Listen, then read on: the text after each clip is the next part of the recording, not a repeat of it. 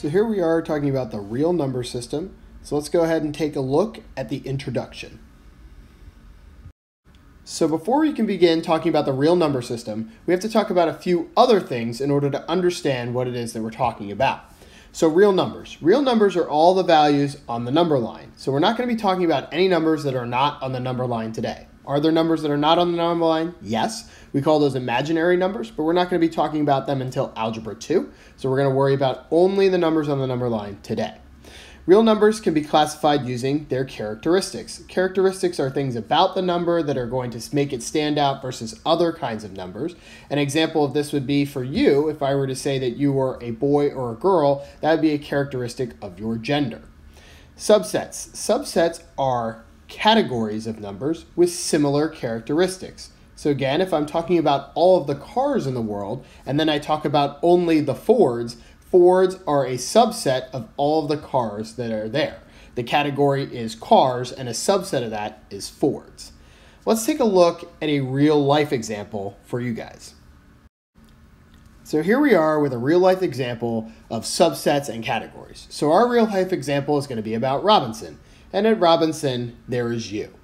Okay, so you are you, but however, there are some other things about you that not just make you a member of Robinson. At Robinson, you also have a team color. So everybody on the team will be on the red team, for example, but not every team member is going to be you. Just you is you. So inside that little circle is you by yourself, and then in a little bit bigger circle is the team that you belong to. Now, all of the teams are in the 8th grade. So everybody who's on every team is in the 8th grade. Now, granted, you are an 8th grader. You are at Robinson. You are on the red team, but you are just you. So again, inside the you category is just you by yourself. And the team color will be yourself and all of the red team members. And in the 8th grade will be all of the teams, including yourself. But the 7th graders are not in the 8th grade. So then we have the middle school. So again, every 8th grader is in the middle school. But are there people that are not in the middle school, but still at Robinson? Yes, those people are the high school students.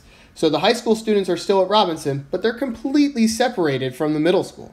So in the middle school, you can be an 8th grader, but you could also be a 7th grader. So some middle schoolers are not 8th graders. You could be on a team color that's a different team color than somebody else that's not you. So that maybe just you is you. So this is your real life example of the real number system. So now let's replace these titles with the actual titles of the real numbers and talk about what characteristics put those in their categories. Let's take a look. So here we are again with the same chart that looked like our Robinson chart, but we're going to be talking about the subsets of the real numbers. So the most basic set of numbers that we're going to talk about is the natural numbers.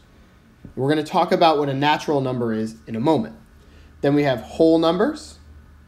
Again, all natural numbers are whole numbers, but not all whole numbers are natural numbers, and we'll talk about that. Then we have our integers.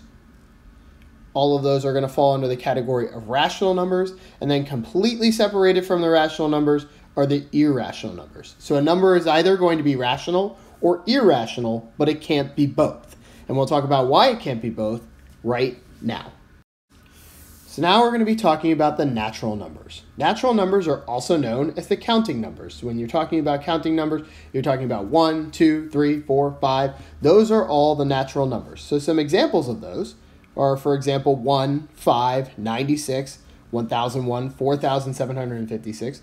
So these are all of the counting numbers. So if you started counting in 1 and going up, that's your natural numbers. Notice there's no decimals, there's no negatives, there's no fractions, there's no repeating decimals. All of this is natural numbers. And we write the set of natural numbers using a brace, 1, 2, 3, 4, and then 3 dots to indicate that it goes on and on and on forever and ever. We could not write the whole set of natural numbers. It's infinite, and it would take us forever and infinity to write it. So we put ... to let us know that it's going on and on forever without repeating. And then we put an end brace. So if a question asks you to write the set of natural numbers, you have to include the braces. If you do not write the braces on the end, your answer will not be correct and you will not receive credit. So it is very important that you write both the braces and the numbers when talking about a set of natural numbers.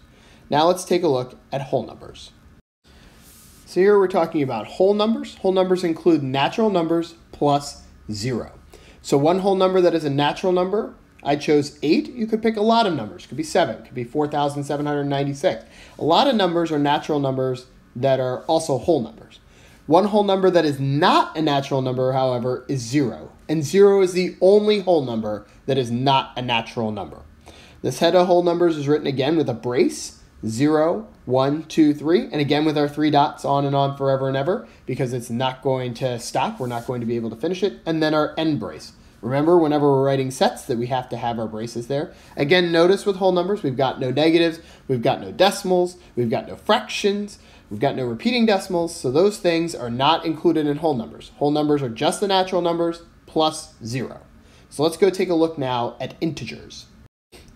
So now when talking about integers, integers are whole numbers and their opposites. So positive 5 and negative 5, those are both covered. Integers can be positive or negative. Integers, however, cannot have fractions or decimals.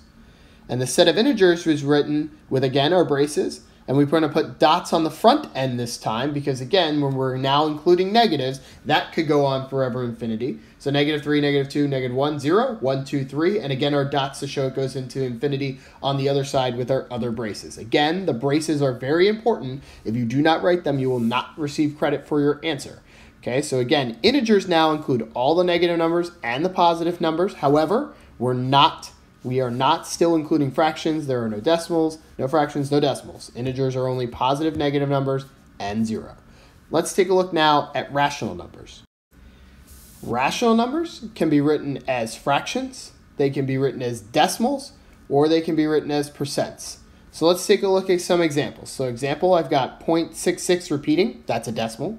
I've got 2/3, that's a fraction. 0.4, that's a terminating decimal. And 72% is a percent. Rational numbers can be written as A over B, where A and B are both integers, and we talked about what an integer is, so we know what those are, and B cannot be equal to 0. That is a very textbook-ish definition, but what it states basically is that any number that can be written as a ratio, or a fraction, is rational. And when you're writing something as a ratio, you can't have 0 as a denominator. So you don't have any fractions where 0 is the denominator. That's all that says. Yes, it sounds very wordy, but all it's saying is if you can write this number as a fraction, then it is rational, and you just can't have the bottom of that fraction be 0. So let's take a look now at our irrational numbers. Irrational numbers are numbers that can never terminate or never repeat. So let's take a look at some examples of that. So I've got 0.421 with my 3 dots on the end, stating that it is going on forever and ever. It's not repeating because I don't see my repeating bar, so that's irrational. I've got pi. If I were to type pi in my calculator and hit my button there, it would give me 3.14 with a number that goes on and on and on. Doesn't end, doesn't repeat, so it is an irrational number. I've got the square root of 2. If I put 2 in my calculator and I hit that square root button, I'm going to get 1.4 on and on and on, never terminating, never ending. So it is an irrational number. All square roots of non-perfect squares are going to be irrational numbers. So square root of 10, square root of 11. Numbers that are not perfect squares, if they become square rooted, are going to be irrational numbers. And then again, I've got a decimal there, 0.125, with the dots going on forever and ever. You know it doesn't end. You know it doesn't repeat. So it is an irrational number. Let's try some practice problems now. So here it says to classify the number practices. So we've got 24 divided by 3. We've got 3 pi, negative 6/2, 0, and 0.66 repeating.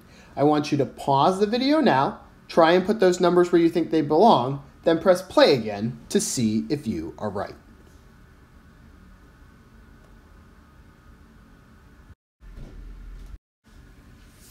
How did you do? Were you able to get all the numbers in their correct location? We're going to talk about why the numbers are in the location that they are in case you didn't understand.